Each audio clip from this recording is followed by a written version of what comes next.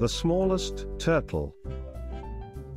Deep in a safe dark hole under the sand lay a nest of turtle eggs. One day, they began to hatch. Soon there were dozens of baby turtles all wriggling together, up through the sand and away. Except the smallest turtle. He was late. All by himself he scrambled, and scrabbled, up, up, up, and out into the shimmery sun.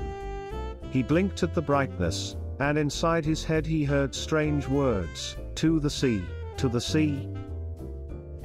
So away he went, skitter-scatter, over a shiny grey rock and past a big black beetle, around a tree with twisty roots, down a gravelly hole, and up the other side, where a sleepy lizard was dozing in the sun, through some prickly grass, where a spider was weaving a web, and all the time, his head said, "To the sea, to the sea."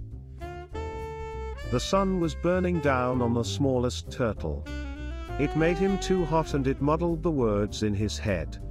He began to go round and round in circles. He crept into the shade of a big green leaf to cool down, and as he cooled, the words in his head slowly came back again, "To the sea, to the sea." So on and on went the smallest turtle until at last he stopped to rest. He was getting very tired. Suddenly he heard something. It was the sound of waves crashing and hissing on the sand. The words in his head became stronger than ever, "To the sea, to the sea." But there was danger.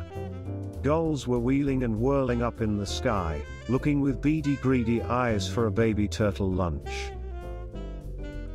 The smallest turtle didn't wait. Down the scorching sand, he scrabbled and skittered, faster, faster, away from the gulls, past the crabs, over the seaweed, over the shells, over the stones, and at last he felt cool, cool water on his hot, tired, sandy body. And as he swam down, down, down, he knew. "It's the sea," he sang, "it's the sea."